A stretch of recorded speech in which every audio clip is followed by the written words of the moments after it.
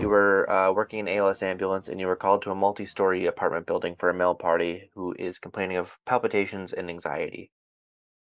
So you pull up to the street, you park in front of the triple decker, right? Pretty normal call for most of us, pretty common complaint.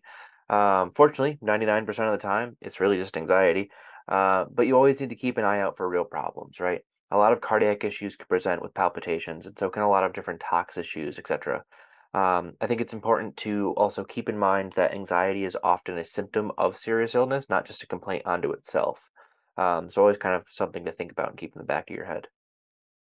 Anyway, you arrive on scene and you find this 61-year-old guy sitting on his couch. He's alert and oriented, all of that. But he's got this bounding, rapid pulses. However, he just kind of looks like crap. He's diaphoretic, anxious, that sort of thing. His physical exam's otherwise okay. He denies any shortness of breath, denies chest pain. Really, he's just complaining of palpitations and anxiety. He kind of notes that it feels like his heart is racing, and that's kind of how he describes his palpitations to you. So he does have a history of coronary artery disease. He has prior MI with a couple stents. He has the standard kind of chest painy type patient, or like cardiac patient, diabetes, hypertension, that sort of thing. So basically he has a history of heart disease, which is, he probably has some lasting effects from that. So that CAD and that prior MI part can be important. He has a structural heart issue. You know, or does he have a structural heart issue? We don't really know. So your partner gets some vitals for you, and hopefully you all recognize this rhythm pretty quickly.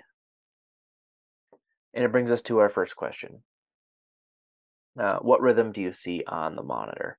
So if we come back and look here, we have a heart rate of 160s. It's ranging between 160 and 170. His SpO2 is okay, his end tidal is okay, he's breathing relatively okay, and his blood pressure is pretty good. But that rhythm's concerning, right? And hopefully I'll recognize that one pretty quick. He's in VTAC, right? And more specifically, he's in a sustained monomorphic VTAC. So let's talk about VTAC. So before we talk about VTAC, we'll talk kind of just ventricular arrhythmias in general, because VTAC is a form of a ventricular arrhythmia. And basically, it's a group of tachyarrhythmias that originate from the ventricles. It's pretty self-explanatory.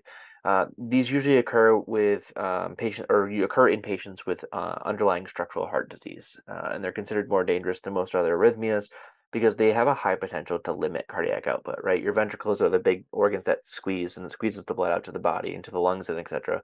And if those aren't working appropriately, you're kind of screwed. The big ventricular arrhythmias are VTAC, VFib, and actually just PVCs. Keep in mind we can differentiate between VTAC of like VTAC with a pulse and VTAC without a pulse. This guy obviously has a pulse, so we're talking more VTAC with a pulse, but VTAC without a pulse is cardiac arrest, as we know. So ventricular arrhythmias are usually caused by one of three mechanisms. We have abnormal automaticity, we have a triggered activity, and we have a reentry circuit. So abnormal automaticity is basically just misbehaving myocytes. It refers to the firing of electrical impulses by cardiac cells that normally don't demonstrate automaticity themselves. So basically like a random myocyte acting inappropriately and creating a loop. In a triggered activity, there's an impulse triggered inappropriately. The best example here is something called an early after depolarization, or an R on T phenomenon. This is also the cause of torsades due to prolonged QT. And then finally, the reentry circuits, right? This is by far the most common of the three, and this is where you have a propagation of an impulse around a circuit. Basically, there are two pathways for the electrical signal. This is what happens in ischemia and kind of scar-related ventricular tachycardia, which is the most common cause of sustained monomorphic VTAC. The most common cause of polymorphic VTAC is actually an active MI. But this is the most common cause of sustained monomorphic VTAC. It's almost always caused by some form of scarring in the ventricle, that like underlying structural heart disease. Basically someone has an MI, they get myocardial scar formation, and this can cause a reentry circuit. If you look at the picture there, it kind of demonstrates how. We're not going to get super into the patho real quick, so I want to focus more on treatment. So this is actually what happens with the guy in our case, right? He has a history of recent MI, as it turns out, and despite some stents, right, he has some structural damage to his heart kind of remaining. So now that's out of the way, let's talk about VTAC more specifically, because that's what our case is actually about. In VTAC, we have a whole bunch of different classifications and definitions. VTAC itself refers to the rapid wide arrhythmia of ventricular origin. Generally, the heart rate's greater than 100, usually greater than 120, or 160, and the QRS is greater than 120 milliseconds. VTAC is generally regular in rate. It can be slightly irregular based on like different types of fusion or capture beats or something like that comes with it, or some of your polymorphic VTACs might be a little irregular, but they're generally regular in rate and appearance. But it can be slightly irregular. And we'll go over capture beats in a second here. So VTAC is a ventricular problem, right? But it doesn't mean the SA node and the AV node have stopped working. They're usually working fine. You just have a ventricular impulse that's propagating a signal. Every once in a while, regular impulses can get through the VTAC and propagate normally, and that's what a capture beat is. A normal SA node propagated signal kind of captured in a ventricular response, that sort of thing. Fusion beats are when a ventricular impulse is discharged simultaneously with an atrial impulse. So basically, the impulse enters the His-Purkinje system, and the ventricles will be depolarized by both, the ventricular circuit and the SA-AV node, and you'll get this kind of weird melding of the two, this weird kind of hybrid beat, and that hybrid beat is called a fusion beat. From there, we can break it down into non-sustained and sustained VTAC. Non-sustained VTAC is 3 or more consecutive PVCs at a rate of greater than 100 beats per minute that spontaneously terminates within 30 seconds, basically without hemodynamic compromise. These are basically your kind of self-limiting runs of VTAC. And then you have your sustained VTAC, right? And this is VTAC for that lasts longer than 30 seconds and or is accompanied by a hemodynamic instability. From there, we can kind of break it down further into monomorphic and polymorphic VTAC. Monomorphic VTAC is usually what we think of when we think of VTAC. Each beat kind of looks the same, roughly, same width, same amplitude, in the same lead. Each beat's kind of uniform. The impulse originates in one ventricle, and it can be left or right, depends on which type of VTAC it is, and spreads, to the muscle, cell to cell to cell, conduction kind of through both every time.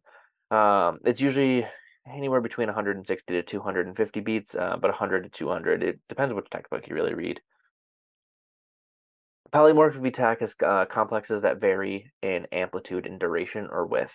And this is because there's multiple ventricular foci going on, firing together, and it leads to kind of weird depolarizations. So it's coming from different spots.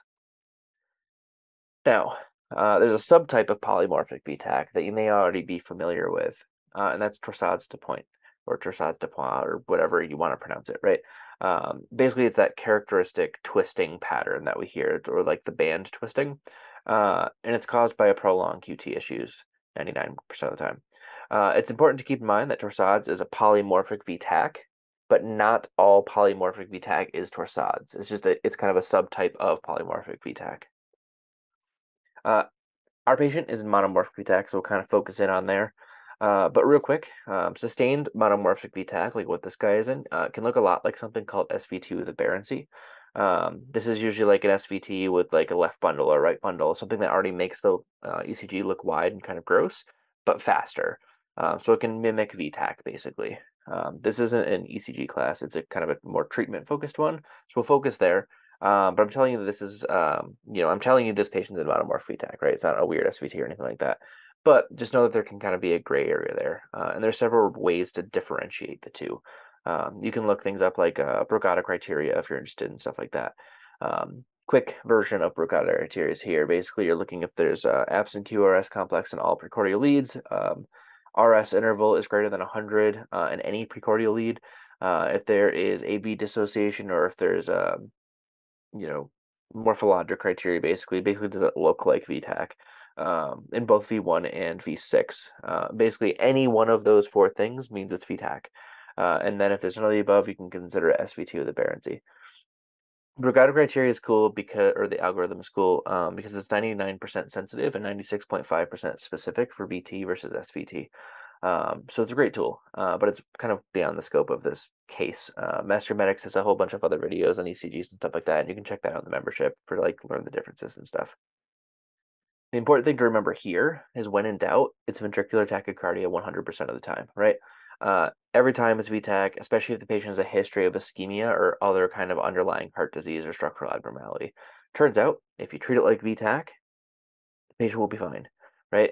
SVT, if you treat it like VTAC, the patient will be fine, right? A lot of the ventricular tachycardia drugs can help SVT also. If you treat VT like SVT, that can actually be bad, right? So when in doubt, if it's grows wide, fast rhythm, it's VTAC until proven otherwise. Treat it as such. All right, anyway, moving on. When we talk about treating these patients, the big thing is determining stability. So you need to ask yourself the question, is the patient stable or unstable? And this happens to be our next question from the case as well. The jam with ventricular tachycardia is that cardiac output can be reduced dramatically. This is due to a decreased ventricular filling from a rapid rate and then a lack of properly timed or coordinated atrial contraction, right? So the ventricle is moving really, really fast, and you don't have that atria squeeze to get the blood properly into the ventricle to eject it out. So you get poor filling, basically. And that LV dysfunction kind of leads to a decreased stroke volume, which leads to hemodynamic intolerance or collapse. And then that also leads to ischemia. And then you get a decreased cardiac output, right? You get decreased myocardial perfusion. You get a worsening inotropic response. So the heart starts to kind of not be able to squeeze as well. And then you get a degeneration basically into VFib and then death, right? But basically, in VTAC, the cardiac output can be dropped dramatically. But not always. The presentation for VTAC is actually pretty variable. It can range from sudden cardiac death on one end to like basically an incidental finding on the other, which has actually happened to me before. We had a guy who was just, sitting out. It was super hot out. He was just kind of sitting by his picnic table. His whole family was there. He basically just got a little anxious and wanted to just get checked on. His kind of family made him, and we threw him on the monitor, and he was in VTAC. That was his only complaint. Was just feel a little anxious from being outside and the heat and stuff, and just being with family. So it can actually just be an incidental thing. Really, it depends kind of on the clinical setting, the heart rate, and the presence of underlying disease. So basically, or generally, heart rate's under 150, because you can be in VTAC at anything above 100. Under 150, under 160 can be surprisingly well tolerated in the short term, even in like pretty compromised individuals. Like most people can tolerate that relatively well. Patients with a normal ventricular function can tolerate prolonged periods, usually in the range of like 150 to 200. It can kind of be variably tolerated. Per the American Heart Association, or the AHA, if the patient is hypotensive, an acute mental status change, signs of shock, ischemia, chest discomfort, signs and symptoms of heart failure, those patients are considered unstable. Difficulty breathing and shortness of breath are usually kind of lumped into that definition as well, so also to keep that in mind. But per AHA, ACLS, etc., those things make you unstable, and those are pretty reasonable. It's a decent list of stuff. Now, in real life, there's probably a little more gray area there. That's true. Trust me, I love gray area conversations, but at the end of the day, this is what's taught in ACLS and most textbooks, and it's kind of the foundation that we need to accept before we start talking about gray areas. At the end of the day, stable patients get treated with meds and close monitoring. Unstable patients get synchronized cardioversion. So let's look at our patient here. Do you think he is stable or unstable? Honestly, he's a little pale, but otherwise his blood pressure is pretty good. His SpO2 is good. His end tidal's okay. He doesn't need, he doesn't have any chest pain. He doesn't have shortness of breath. He doesn't have difficulty breathing. He's not complaining of weakness. There's been no syncope. There's no signs of heart failure. There's no altered mental status. He's got some palpitations and feels like his heart's racing, which is honestly fair. I would argue this guy's stable for now. So we're going to call this stable monomorphic VTAC. So kind of question 3 from the initial case, how do we go about treating the stable VTAC patient? First, follow your standard ABCs, right? Like you got to check all of those boxes, give O2 as needed, et cetera, right? This class is focusing on a VTAC patient, so we're going to talk more specifically about that just for the sake of time. When it comes to VTAC, the big things to deal with stable VTAC is discontinuation of any offending agent, because there's a lot of meds, right? A lot of cardiac meds specifically, and really kind of lots of other meds can cause arrhythmias. And any antiarrhythmic can actually be pro-arrhythmic as well in different dosing. So it's always something to keep in mind. Usually more of an issue in like a hospital setting, but think about it. Most importantly, however, we're going to administer antiarrhythmics in an attempt to chemically cardiovert the patient out of VTAC, while always kind of keeping in mind that the patient can decompensate at any time. And just because they were stable, 3 minutes ago, doesn't mean they will stay that way. So always reassessing these types of patients. Correcting any electrolyte issues, that kind of thing. Imbalances of most electrolytes can do funky, weird things to the heart. And then consider any underlying causes and kind of treat them as needed, right? Especially with your polymorphics or even this guy, right? Um, he could be having a STEMI at the end of this, right? It's just masked by the ventricular tachycardia. So there's always that other additional thing, like why are they in VTAC, right? VTAC doesn't just spontaneously happen generally.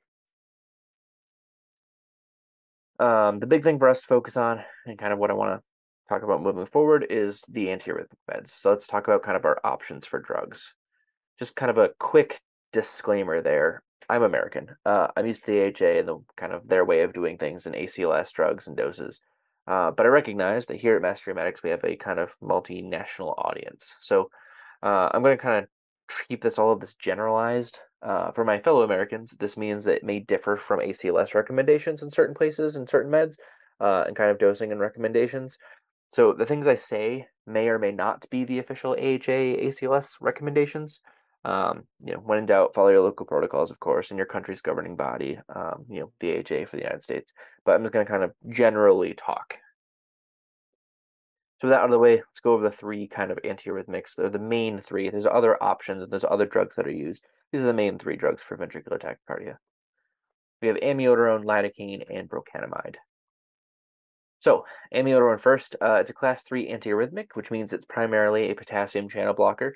So basically it blocks potassium, leaving the cell in phase 3 of the action potential, which kind of leads to a decreased duration of depolarization, and thus an increase in the refractory period, is kind of how it works. It does some other things too, but it does a bunch of things. Amio is kind of a dirty drug. It acts on like several different receptors, but it's effective kind of at everything. The jam is that once you give it, it's there for days, not hours. Amio is really long lasting. It has a really long half life, so it's one of those drugs that you give it and you can't take it back. It's also the cause. It can also cause hypotension, so it needs to be given slowly, usually over 10 minutes. Technically, fun fact, the drug itself doesn't cause hypotension. The solution it sits in does. But still, it can cause hypotension. Oops. All right, lidocaine's next. This one is kind of making a comeback, at least in the eyes of the HA, as of like 2020-ish update, I believe it was. It's considered equivalent to amio for that purpose. The old school medics loved it already, and will told you, I bet, because they absolutely loved it. They told you it was better than amio the whole time. Turns out the AA or the AHA at least is starting to kind of go back towards it, or at least consider it equivalent. So lidocaine is a class 1B antiarrhythmic, so it's basically a weak sodium channel blocker. Technically, there's multiple classes of sodium channel blockers that all work slightly differently, but at the end of the day, they all ultimately just slow conduction velocity down. Lido's used to be a drug kind of choice, and it worked well for years until amio hit the market. And to be honest, there was a lot of politics and money thrown around kind of involved that whole thing from the start. So it's good to see it make a comeback. And then finally, kind of an older drug made new again, procanamide. This is also a sodium channel blocker, but it's a class 1A instead of a class 1B like lidocaine. Procanamide used to be popular and then kind of fell out of favor. It's kind of a long story, but it's back and it's arguably the best choice in a lot of ways. So let's kind of get into that real quick. Let's say you had equal choice. You can carry and freely use all three of these drugs. Which one do you pick? It's actually not a very straightforward answer, though I bet a lot of you have some very strong opinions anyway. I know I used to and still kind of do. There are, 50 million arguments for or against each one, and different systems have different options. So I'm, again, just going to kind of talk generally. Amio is probably the most commonly used out of the three, and it's super easy to dose. It's hard to mess up, honestly. It's a great choice for resistant ventricular tachycardia, and kind of depending on what you study or what study you read, it's often thought of as the most effective drug. Around 60% of patients in a ventricular storm, persistent ventricular tachycardia, will convert with amio ultimately. The jam, as I said, is it's kind of on board for the long haul. It's slower acting and it can cause hypotension, so there's some issues with it. There's usually an infusion component to it as well after the initial bolus, which can kind of be annoying. it can also cause a QT prolongation, which would be a jam in a patient who already has a prolonged QT. But that whole premise is kind of controversial, and it may or may not be as big of a deal as we previously thought. Who knows? The usual dosing for ventricular tachycardia for someone who's alive, right, someone with a pulse, is a 150 milligram infusion over 10 minutes. So usually what you do is you take 150 milligrams, you put it in a 10 or a 100 ml bag with a 10 drop set, and it should go in over roughly 10 minutes, plus or minus a few minutes. And then usually what happens with amio, and this, some places will do it, some places won't. It's probably the most common infusion I've seen after a bolus. But it'll be a milligram a minute for the first 6 hours, and then you'll drop it down to half a milligram a minute for the next 18 hours. So they stay on it for a while. Lidocaine is more of a pain to dose, right? Because you actually have to do just a little bit of math. It's not that straight 150 dose. But it's relatively easy, and it's usually considered an equal kind of contender to amio. The nice thing with lidocaine is that it can be given IV push, so it's fast acting, and it can be redosed kind of easily in breakout arrhythmias. You can keep redosing it. It also isn't associated with hypotension. So both amio and procainamide are associated with hypotension when given, whereas lidocaine generally isn't. Dido is usually more effective in ventricular tachycardia associated with acute ischemia, like during an active MI, right? But it's been, called into question in the past, and it's like non-ischemic VTAC, and it's actually kind of a weaker drug in general. I don't know. It's probably considered equivalent to amio. Pick one. The dosing is 1 to 1.5 milligrams per kilogram, usually, and then it can be repeated at a lower dose every 5 to 10 minutes, kind of as needed, which is cool. And you can also do an infusion of amio. That's the whole like lidocaine clock, or I'm sorry, lidocaine. This whole like lidocaine clock thing that you had to learn in school, just like the dopamine clock, same concept. So procainamide is actually my personal favorite. I've used it several times now. The Procameo trial had some interesting results when comparing procainamide to amio. And some societies now recommend it as the first-line drug. Essentially, ventricular tachycardia terminated within 40 minutes in 67%, I believe, of patients with procainamide versus only like, I think it was 35 to 40, 38% of patients with amio. So 67% versus 38%, you know, procainamide versus amio. So that's, probably procainamide versus amio is probably better. So what about procainamide versus lidocaine? A different study looked at that too. So procainamide terminated over 50% of episodes of stable monomorphic VTAC, just like this guy's in, while lidocaine only terminated around 10 to 20%. So it probably beats both of them. For me, it's my go-to, but not everyone has it, right? You definitely need a pump to give it, and a lot of EMS services don't carry it, at least in the US. I only carry it, like I work at both a 911 job and a flight job. My flight job, we've had access to procainamide, whereas like my ground job doesn't. So it's one of those things that just you may not have it. But what else is cool about it is, especially in hemodynamically stable patients, procainamide is good at not just terminating the arrhythmia, but it can also slow it down, and it can work pretty fast. So again, right, some patients, especially if the heart rate's under 150s, 160s, they can usually tolerate the attack pretty well. So even if it doesn't convert the rhythm, it usually slows it down enough to make the patient more stable. So it kind of gives you that buffer, which is kind of neat. The other two drugs don't do that. The usual dosing is kind of a pain. It's 20 to 50 milligrams a minute. Basically, you keep going up until it stops. And the only reason it's a pain is because you need a pump to do it. And then you can only go to a max of 15 to 17 mg per kg. So usually what I do is calculate that ahead of time. So I know when I reach my threshold, and then I'll go 20, 30, 40, 50. And just kind of keep increasing the dose as I go, like every 5 to 10 minutes or so until it stops. There's a bunch of ways to dose procainamide. Follow your local, guidelines. So honestly, there's no, consensus on what one to pick, right? It's really about following what your local area does. AJ considers amio and lidocaine to be the same. Procainamide may be better than both. They don't really know. It's kind of a toss-up. All three at the end of the day will probably work, or may not work, and you're going to need multiple agents, because that's another thing that can happen in the hospital, usually not in EMS.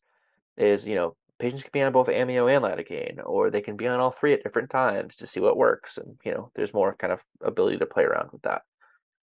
So let's say you gave one of the drugs and it worked. Now what?